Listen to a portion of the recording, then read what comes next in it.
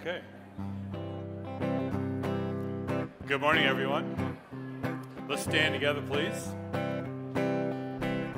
You are my shepherd who cares for me.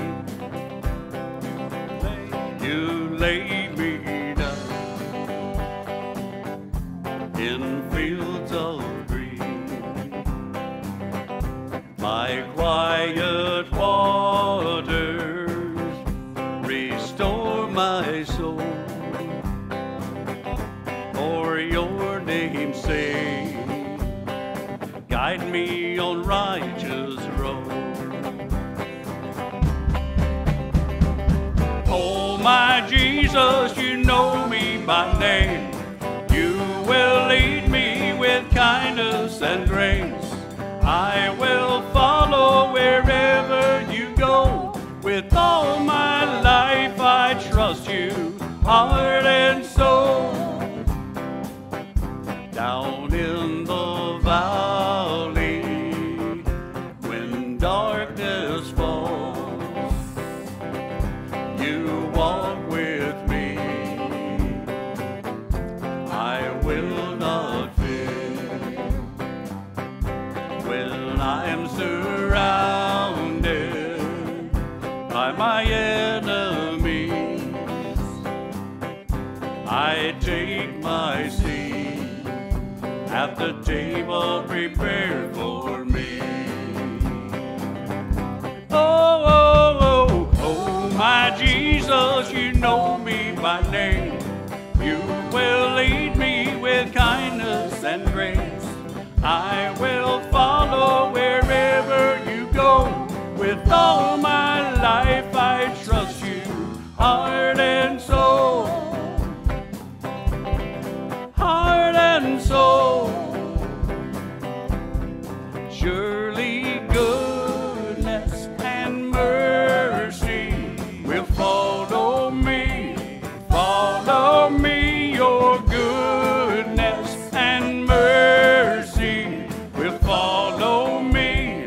Follow me, surely goodness and mercy will follow me. Follow me, your goodness and mercy will follow me.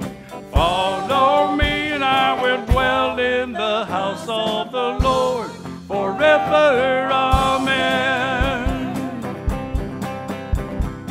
Oh, my Jesus, you know me by name. You will lead me with kindness and grace. I will follow wherever you go. With all my life I trust you. Oh, my Jesus, you know me by name. You will lead me with kindness and grace.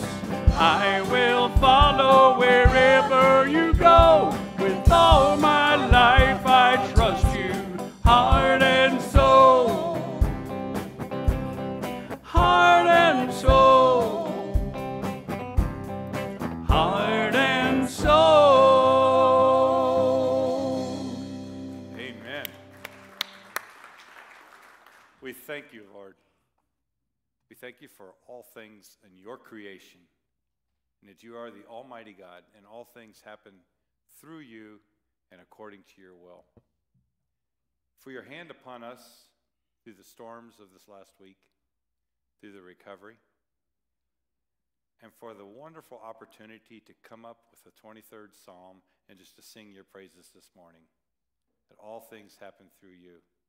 You are the heart and soul of us, and you have given us life, and life with purpose, life in Christ. May we praise your name this morning.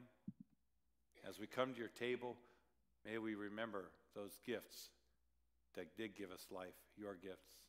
And as we hear from your word, Lord, may we grow stronger, that we may be your hands and your feet in our community. We thank you for struggles that come along our way, that sometimes tests our faith and our resolve, and we come through them because of you, Holy Spirit, in our presence, in our lives, that gives us that strength. know that we are sons and daughters of the living God and brothers and sisters in Christ, and that all things work together for the good of us and anybody who are called according to your purpose. May your name be praised in all things. It's in Jesus' name we pray. Amen. Amen. Well, we have another video here. We'd like to sit down. We'll watch that. Hello, my name is Jonathan Smith, and I've been a missionary for well over 40 years, mostly in Latin America, mostly in Mexico. But the Lord has had me here in Colorado Springs now for nearly 14 or 15 years, serving mainly with the Navigators at their headquarters at Glen Erie. Most of my work over the years has been dedicated to young people, although that also implies working with adults so that they will raise young people properly according to the Word of God. A couple of passages that have always meant a lot to me, and mean even more so now that I'm well into my 60s. One is Psalm 71, verses 17 and 18, and it says this: O God, thou hast taught me from my youth, and I still declare thy wondrous deeds.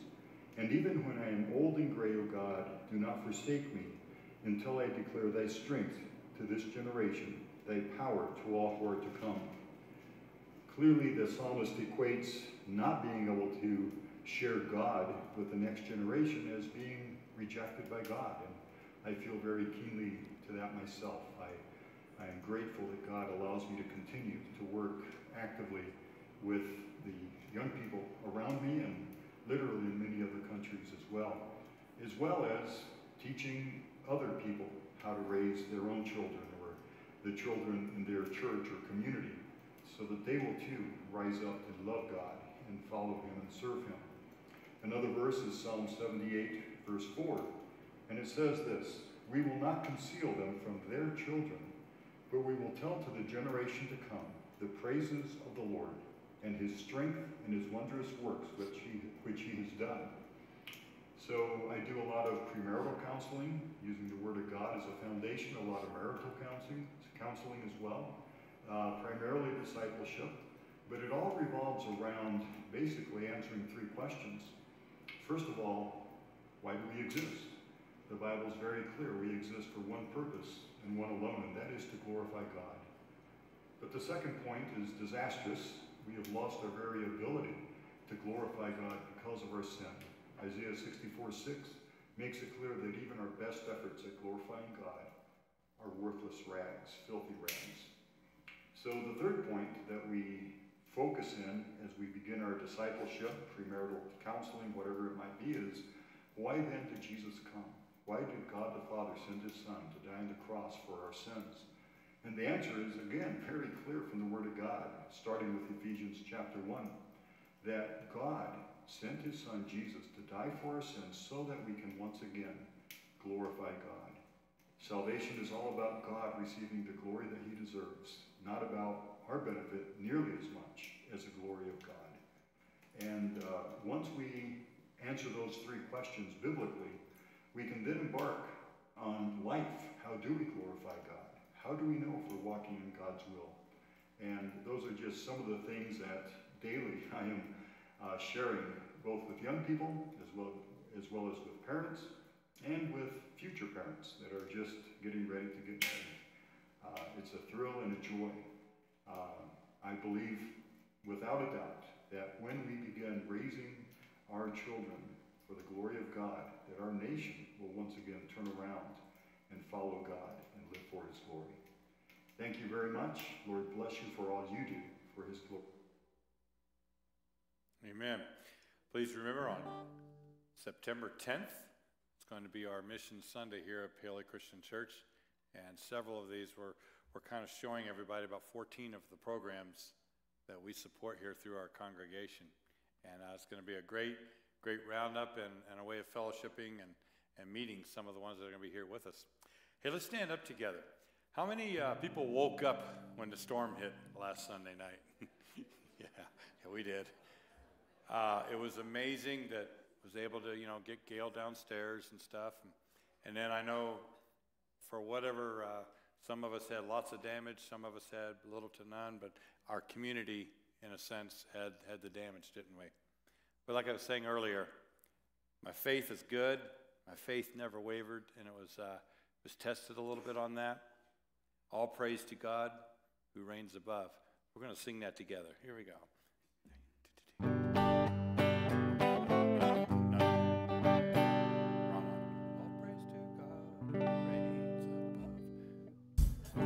This one. All praise to God who reigns above. Are we on the wrong song? Yes, yeah, we are. Back up a little bit. Right before In the Secret. Okay. Here we go. No. Can I help All you? praise to God who reigns above. We got the right shirt on. We're just not communicating it. That's it. No. We're doing the next one. All praise to God. That one. Yeah. Okay. All right. All right. Then we'll come back to the other one. Yeah. Who put that back there? It's fun because two of the songs we sing start out with exactly the same words, and that's what happened. All right. 1, 2, 3. Is it in F? Yes. All praise to God who reigns above, the God of all creation, the God of wonders, power, and love, the God of our salvation. With healing balm my soul he fills, the God who every sorrow stills. To God all praise and glory.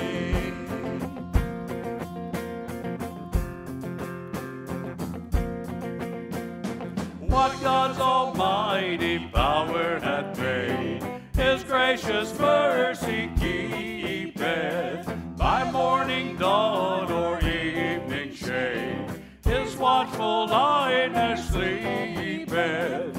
Within the kingdom of his might, though all is just and all is right, to God all praise and glory.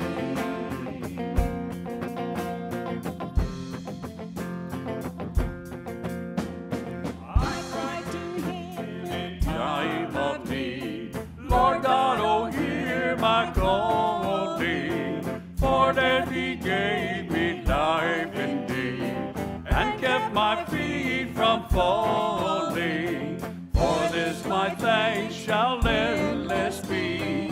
Oh, thank and thank our God with me.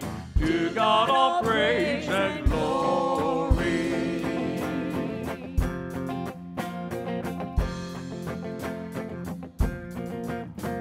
He who confess Christ's holy name, to God give praise and glory.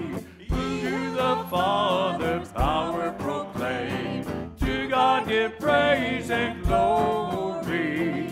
All idols underfoot we trod, the Lord is God, the Lord is God.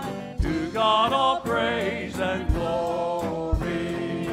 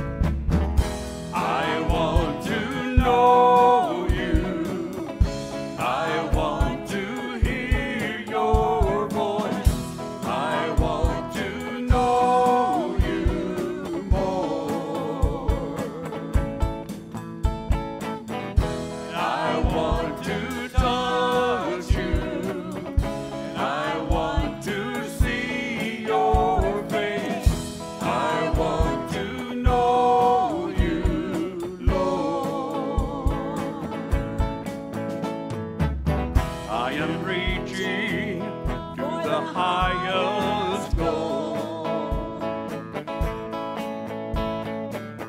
that I might receive the prize.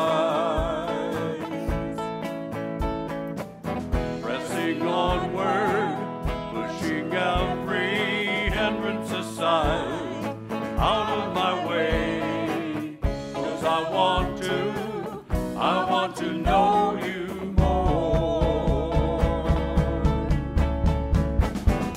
I want to know you. I want to hear your voice. I want to know you more. I want to touch you. I want to see your face. I want to know you, Lord. I want to know you.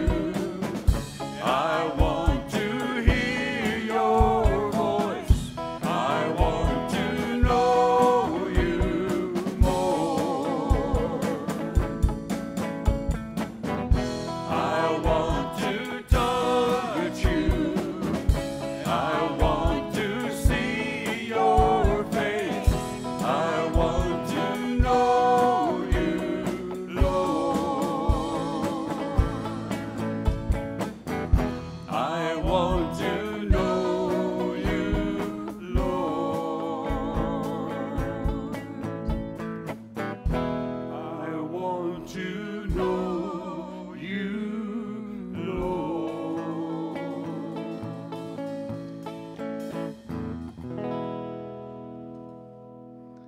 You can be seated. As we come to this time of communion together today, I want to read one of my favorite passages of Scripture. It's found in Philippians, the 2nd chapter.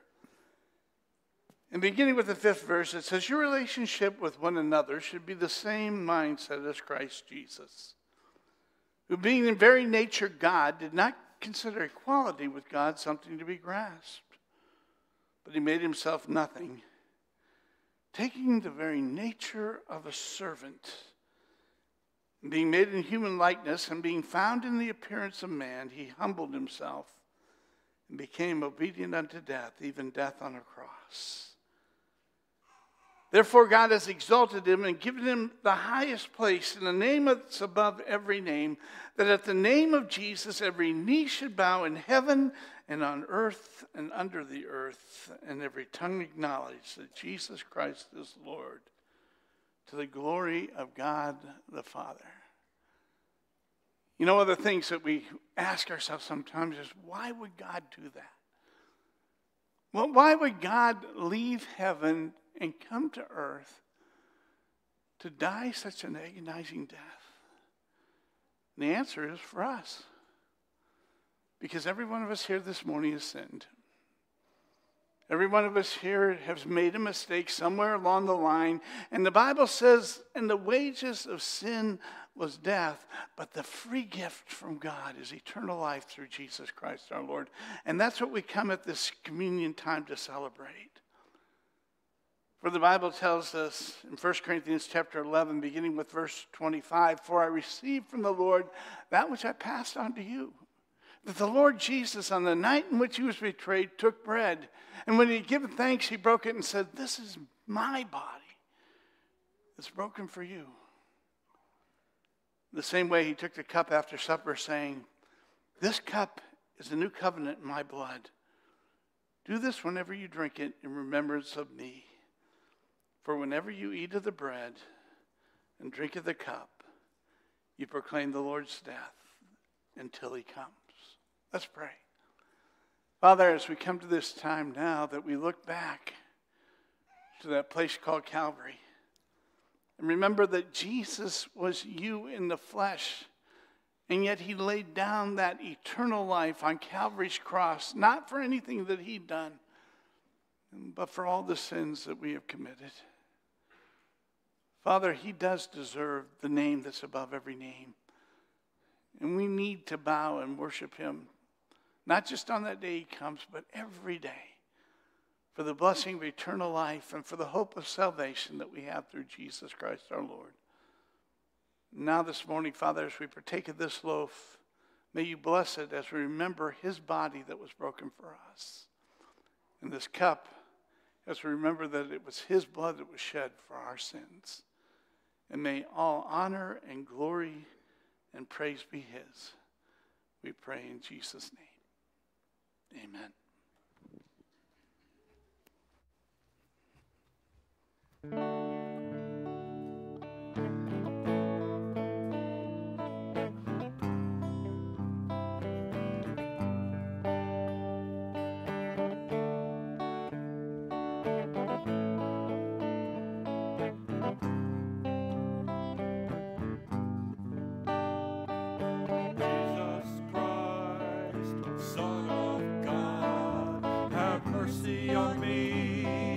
Sinner, Jesus Christ, Son of God, have mercy on me, a sinner.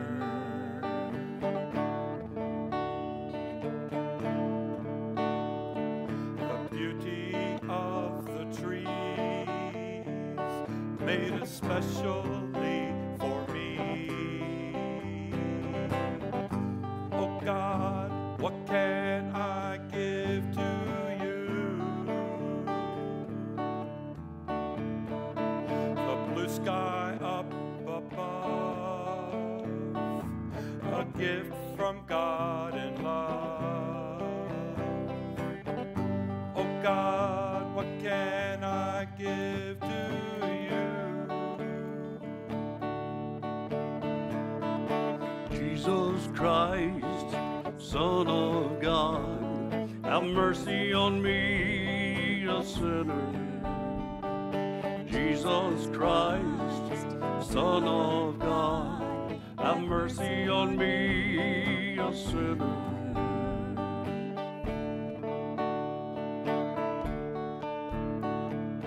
As I walk through life, surviving pain and strife, every step leads closer to my death. God shows me the way, the beauty of today, and I will praise my God with every breath. Jesus Christ, Son of God, have mercy on me, a sinner.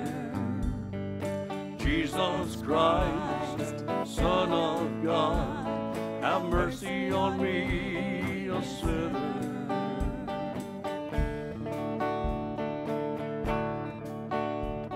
Your overwhelming grace pours over in this place,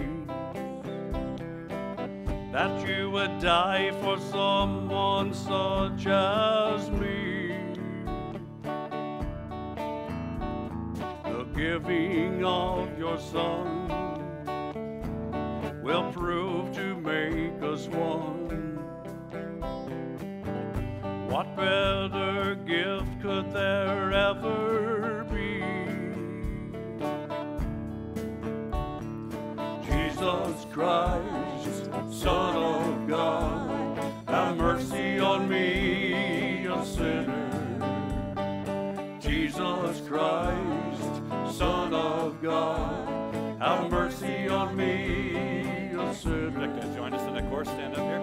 Jesus Christ, Son of God, have mercy on me, a sinner.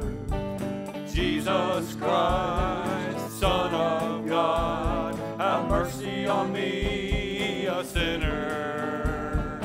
Jesus Christ, Son of God, have mercy on me, a sinner. Jesus Christ, Son Son of God, have mercy on me, a sinner.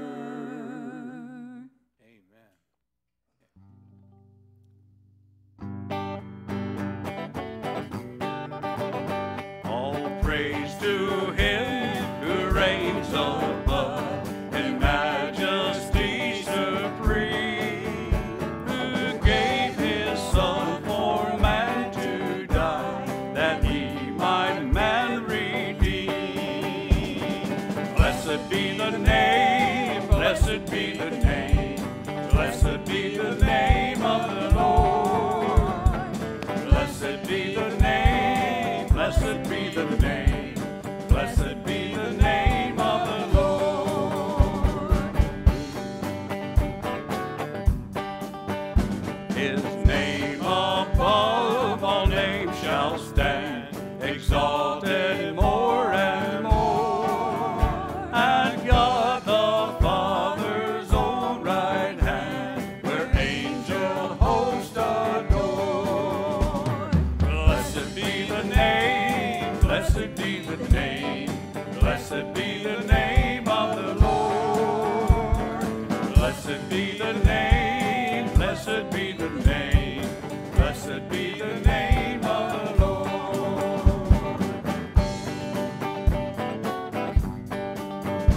His name shall be the Counselor, the mighty Prince of Peace, of all earth's kingdoms conqueror, whose reign shall never cease. Blessed be the name, blessed be the name, blessed be the name of the Lord. Blessed be the name, blessed be the name, blessed be the name of the Lord. There we go. And blessed be the name, blessed be the name, blessed be the name of the Lord. Blessed be the name, blessed be the name, blessed be the name of the Lord. Would you pray with me? Oh, precious Heavenly Father, I pray that in this place your name will always be lifted up. For you are the King of kings and the Lord of lords. You're our Creator, our Redeemer, our Savior, and our God. And we come together today for no other reason than to praise you. And so we ask you to fill this place with your Spirit today and draw near to our hearts and our lives. Touch us, Father. May we feel you close beside us. Speak to us through your word, Father, that we might walk this week one step closer to the way that you've called us to walk in Jesus. And Father, may our lives be an example to those around us in the world today of what you and you alone can do. For none of us could straighten our lives out. None of us could make things right. But through Jesus Christ, Father, and through your Spirit that lives in our hearts, we're completely transformed today. Transform us even more, we pray. And may you be glorified and lifted up. In Jesus' name, amen. Good morning. And the kids are dismissed to junior church at this time. If you have your Bibles, you might want to turn to the book of Colossians. Actually, you might want to have two fingers in your Bible today because we're going to do some jumping back and forth between Colossians and the book of Daniel in the Old Testament. Because I want to talk about Christians in the workplace this morning. In Colossians 3, verse 22, it says, "Slaves, obey your earthly masters in everything." Now, you need to understand with this verse that slavery was a way of life in the Roman Empire. Slaves might be the guy who cut your hair. It might be the doctor who took care of you. It might be the man who tutored your kids. What we call the working class today, they would have been slaves in that day. And slaves were considered to be second-class citizens. So I want you to imagine with me what it was like for a slave to be in a worship service like this. They were probably sitting back in the back rows or sitting on the floor. And they're listening to this guy read this letter from Paul, and all of a sudden he reads slaves. And their ears perk up a bit. Did I hear that? Did he read that right? Is Paul really writing to us too? And this is the second mention of slaves in this letter. In Colossians 3, verse 11, it says, "Here there is no Greek or Jew, circumcised or uncircumcised, barbarian, Scythian, slave or free, but Christ is all and is in all." And they probably said, wow. Did you mean in Christ that we're all the same? In Christ that we are all equal? We're not considered second-class citizens in heaven? And I'm sure when he read the word slave again, they were just holding their breath in anticipation. I mean, can't you just imagine a master and a slave sitting in the same room, and they kind of glance at each other and wondering what Paul's going to say. And then the man up front reads, "Slaves, obey your earthly masters in everything." And it probably hit the slaves like a ton of bricks. I mean, doesn't Paul understand what our life is like? Doesn't Paul understand that this isn't fair? And they're mad and they're hurt. And who does this guy Paul think he is anyway? He doesn't know me or my master. That guy works me 18 hours a day, and now Paul writes that I ought to obey him in everything. As a matter of fact, my master sold my son to another Roman from another city, and I've never seen him since. And now Paul's telling me I got to obey a man like that in everything? Now, we may not be slaves today, but I honestly think that this passage might stick in our craw as well. Because sometimes there are principles that we have to apply in the Bible. And I think a universal principle that would go quite well with this passage of Scripture would be, employees, obey your earthly boss in everything. And you're probably thinking, no way. Ain't going to happen. You don't know my boss. That's ridiculous. But I think we better tune in here for a minute for three reasons. First, because this is a command from the Bible. And folks, as much as we like to, you can't just slice and dice the Scriptures to fit what you like or to say what you want it to say. And secondly, because this is really what's best for you. In the Old Testament, God said, "I am the Lord, and I will teach you the way in which you should go. And if you obey me, your peace will be like a river, and your righteousness like the waves of the ocean." And thirdly, because quite honestly, we're in better shape today than they were, because at least we have a choice. A slave that was born a slave in that day had no choice, but we have the ability to choose who we want to work for and where we want to work. And so Paul says, okay, obey your boss in everything. Now, what does Paul mean when he says, obey your boss in everything? Well, I think it's pretty simple. It means obey your boss in everything. If you work for a company and they require you to wear a certain kind of uniform to work every day, you follow the rules. If the company you work for says that everybody in their company is required to work one Saturday a month, when your Saturday comes up, you do it without grumbling or complaining. Now, there is one exception to this rule, though. If your boss should ask you to go against God, against something that's taught in the Scripture, then you need to take a stand for God. In the book of Daniel in the Old Testament, Nebuchadnezzar, the king of Babylon, had gone in and captured Jerusalem, and he took some of the people back to Babylon as slaves.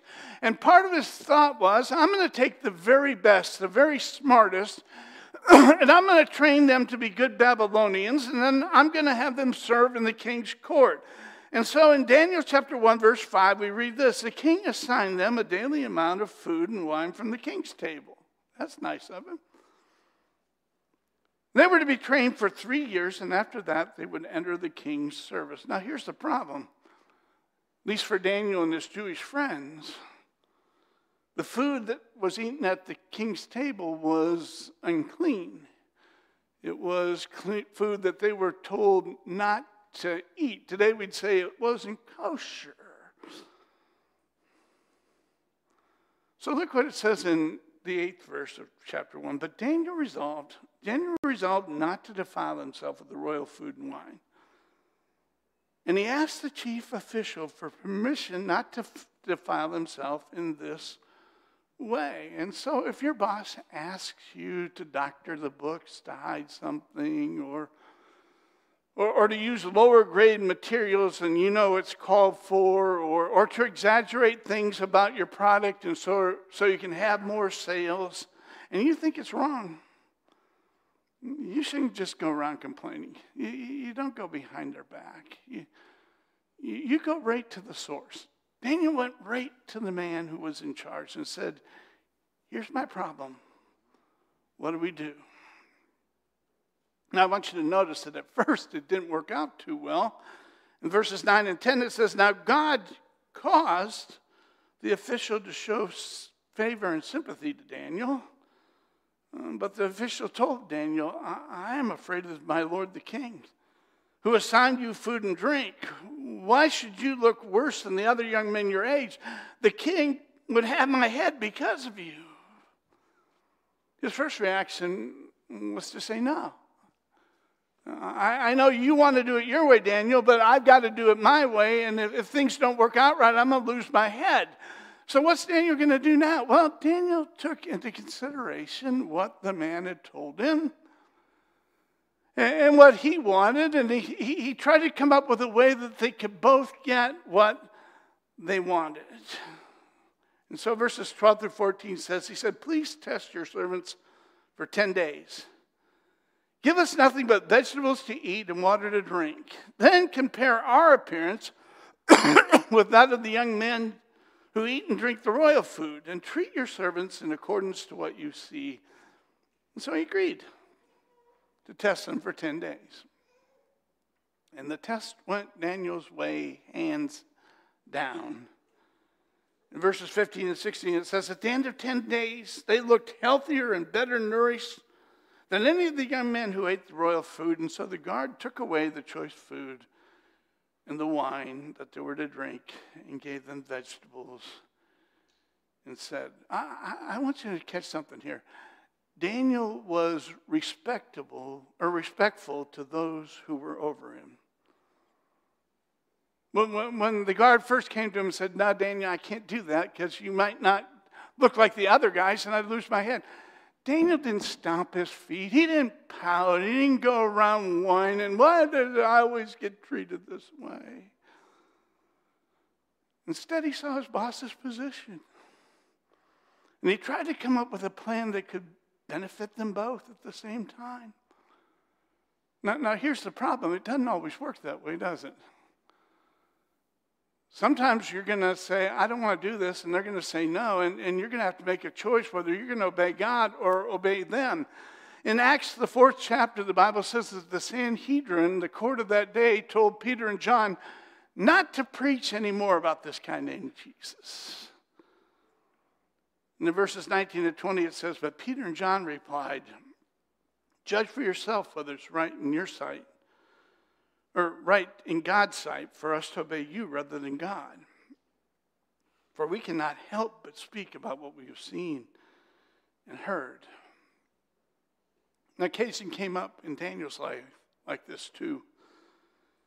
In Daniel, the 6th chapter, the 3rd verse says, now Daniel had distinguished himself among the administrators and the satraps by his exceptional qualities that the king planned to set him over the whole kingdom.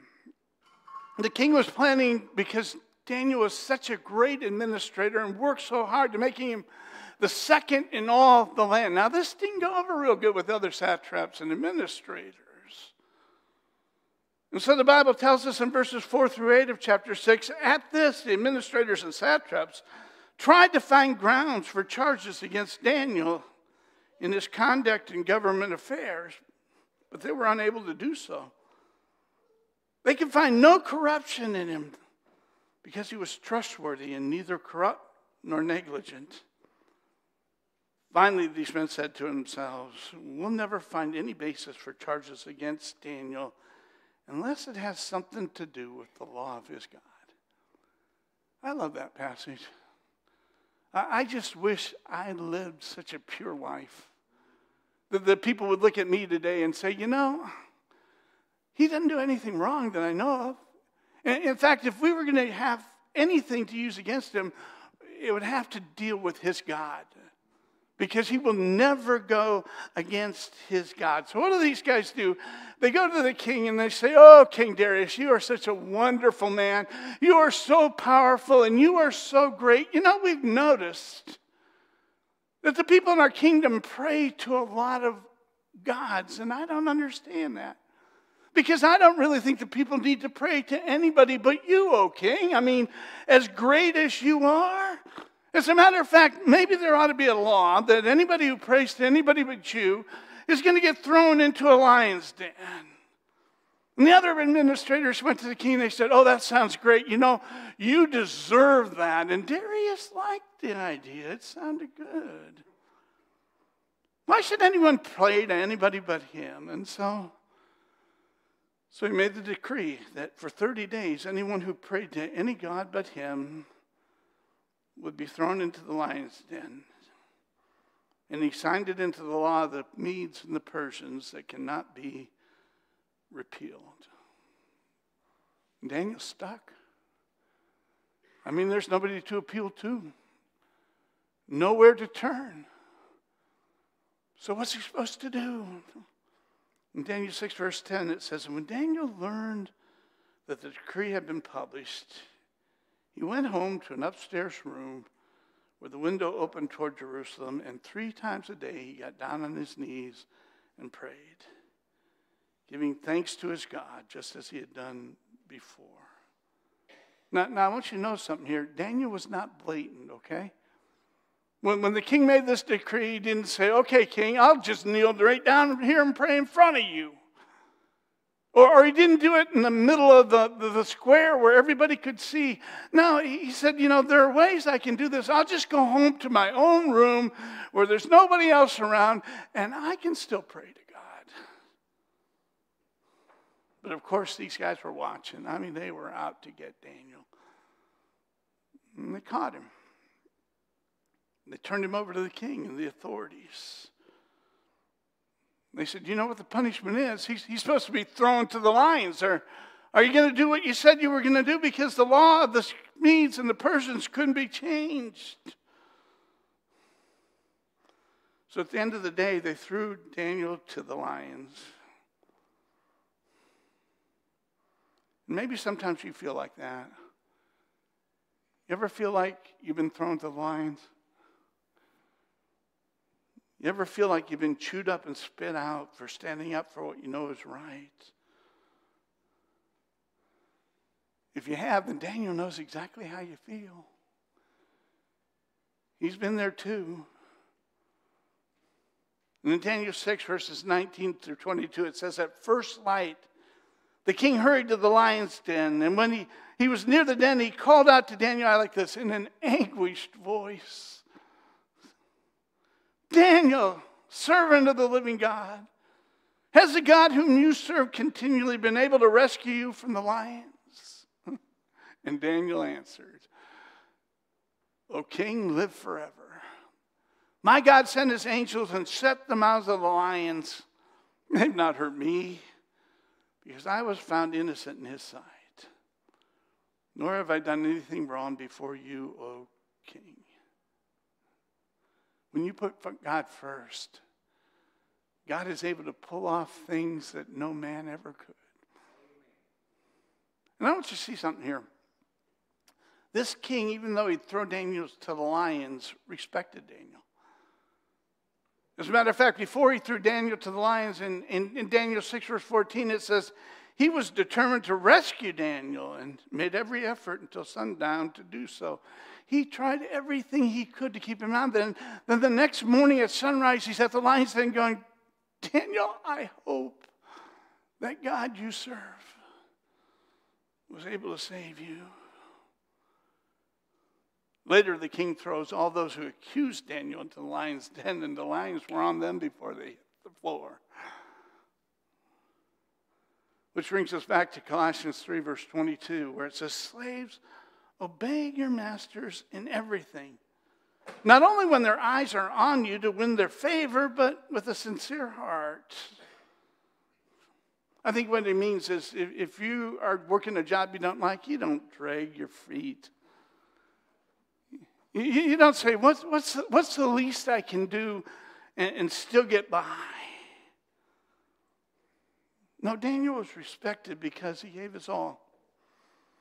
Daniel gave the very best he had in everything he did, even for a pagan king. And Paul writes to us and says, do what you do with sincerity. I had a friend who said when he was growing up he had a drug problem. Maybe you know a kid like this or two. His parents drug him to church, and drug him to Sunday school, and drug him to Wednesday night service. But he said, you know what? What my dad did changed my life forever. But folks, it shouldn't be that way. Parents shouldn't have to drag their kids to do what's right.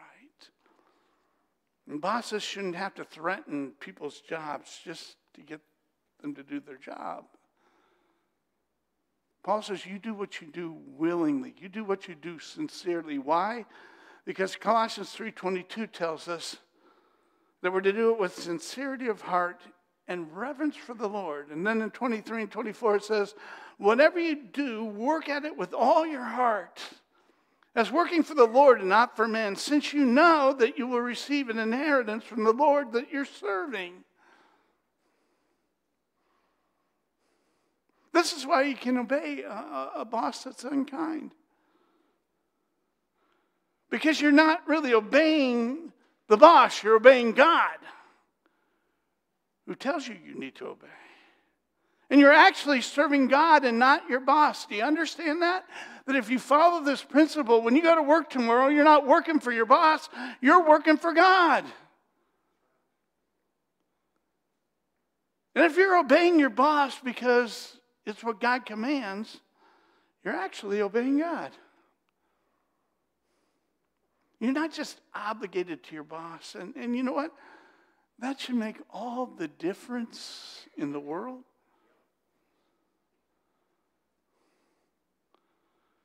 So if you're busting tables or if you're selling business forms or if you're drilling teeth or if you're making mortgage loans, he says do it like you're working for God and not the guy above you.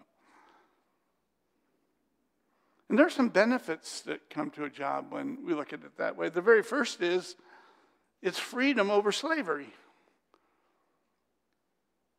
You know, there are a lot of people today who are slaves to their jobs.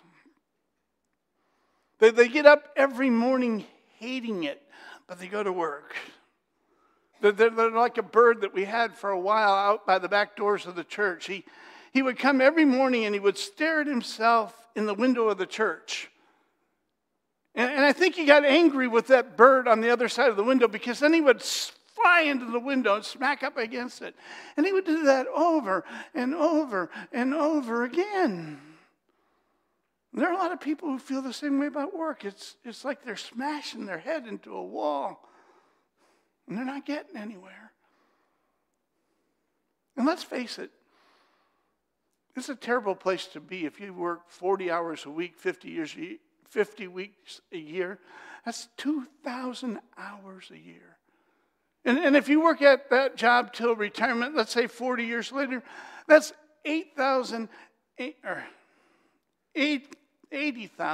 miles.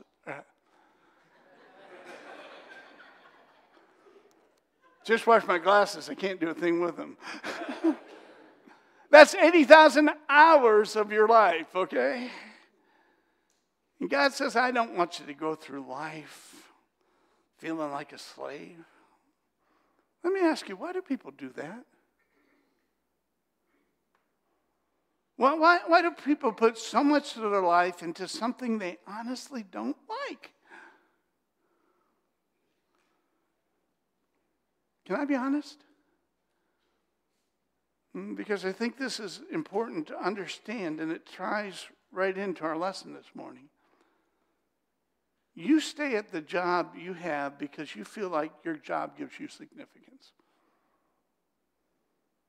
Like it gives you value. Like your meaning in life comes from your job. So your value will rise and fall by the work that you do and what people think of the work that you do. So if you get a raise, you feel good. If you don't get the promotion you feel like you deserve, you feel bad. If your boss chews you out, you feel even lower. And if you're top seller, then you're on top of the world. And if you get fired, well, then your life is over. And it's not just in the jobs we're paid to do either. Somebody out of the blue stops by your house to visit, and the place is a mess. And when they leave, you feel like the lowest of low because your self-esteem comes from everybody thinking that everything you have is perfect. It's always clean. You get a note from your child's teacher, and they say that there's a discipline problem in the classroom, and you're destroyed because you connect your value with how good a parent you are. And so if the kids misbehave, it reflects back on you. And that's wrong. That's slavery. Now, those aren't bad things to have a clean house or kids that behave, but God wants us to get our significance from Him and Him alone. Because once you realize that's where the real significance comes from, then you're free to do all those other things without worrying that life may fall apart if something goes wrong. And that's true freedom. But when you get your significance from things, you're on thin ice. Because when your significance comes from things, what happens when they take the things away? What happens when the company goes under? Well, what happens when you get hurt and you can't work that job anymore? What happens when you're forced to retire? To get your significance from what you do, listen, is idolatry. It's putting something above God. And it's crazy, and it's wrong. Don't do it. See, serving God alone relieves all the stress. Because you know what causes us the greatest stress at work? Really, I think it's twofold. Number one is your boss's view of you, the fickleness of his position. And secondly, how successful you are in a fluctuating world. And the reason these things are so stressful is because, let's be honest, we have little or no control over either one of those. You can't control how your boss may feel or what might be going on in his life today that makes him feel the way he does. And you can't control what's going to happen in the world tomorrow. You don't know what's around the corner. But when you put God on the throne of your life and accept Him as your sole boss, you no longer need to be stressed by those things because God is a great boss. Did you realize that when God created Adam, He put him in a perfect work environment? The Garden of Eden. And the Bible says that in the cool of the day, that God would come and walk and talk with Adam and Eve in the garden. This is a good boss. Listen, let me just ask this question. I know it's a little out of the blue, but parents, if you give your child a gift, well, what is the greatest compliment that they can pay you?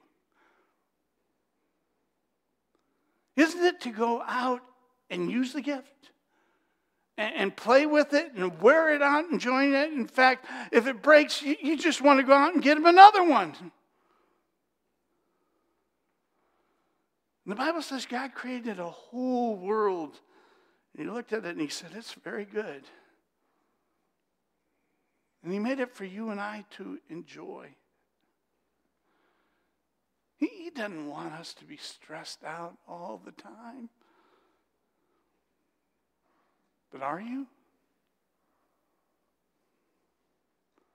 God is a gracious, loving, compassionate boss that's promised that he'll never leave us or forsake us. So we don't need to live our lives stressed out every day doing something that makes us miserable.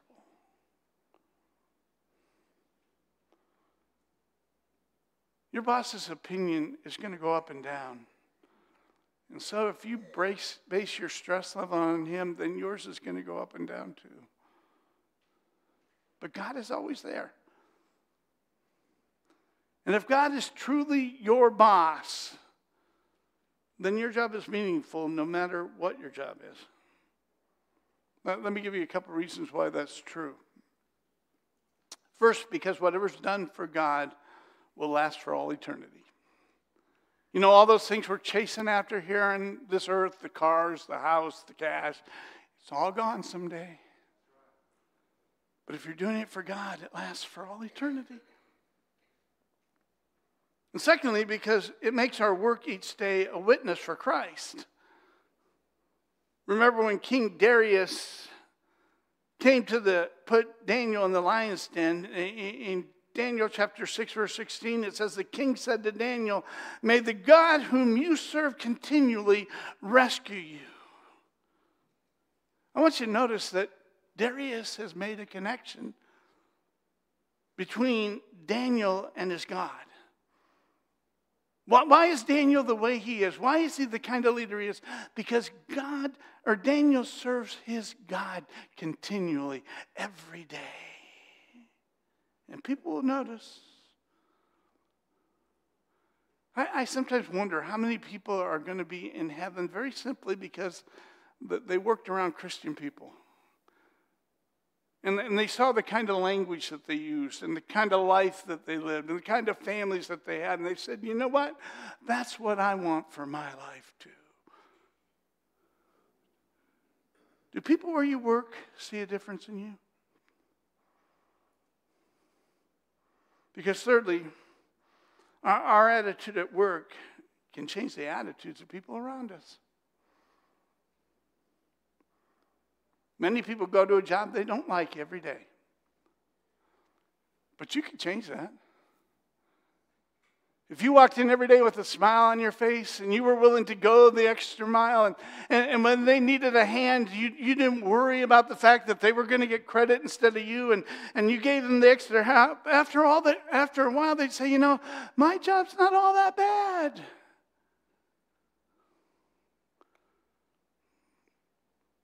But the final reason is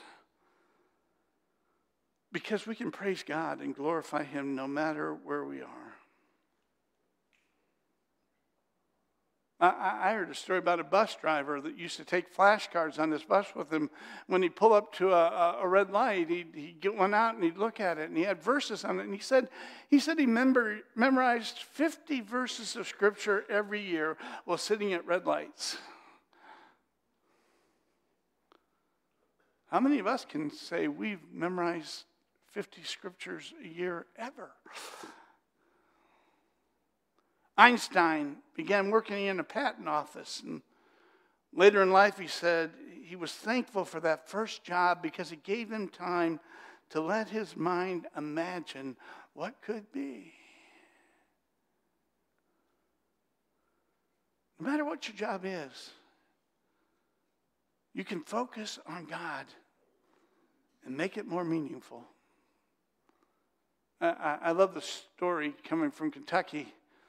about the two shoe salesmen, maybe you heard it, who were sent to the Appalachian region of Kentucky to sell shoes. Two guys from the same company. The day after they got there, the one wired back to his boss and said, "Nobody wears shoes here. Send money so I can come home." The other wired, "No one wears shoes here. Send 5,000 pair pronto."